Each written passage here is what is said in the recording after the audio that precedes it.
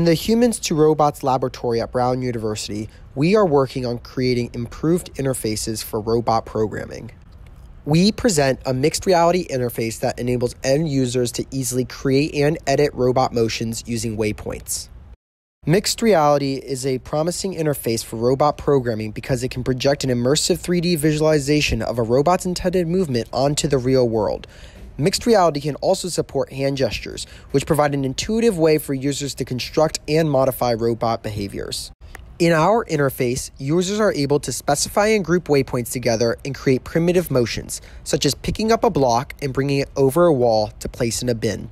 To improve the collaborative experience between human and robot, the human is also able to visualize the motion intent of the robot. If the human wants the robot to perform the visualized motion, they can then execute that motion on the real robot.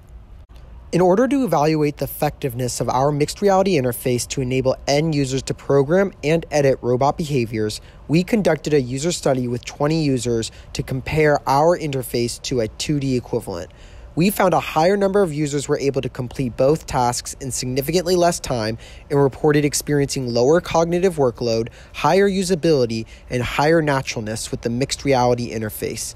This shows the large promise mixed reality has for making robot programming more accessible to all end users.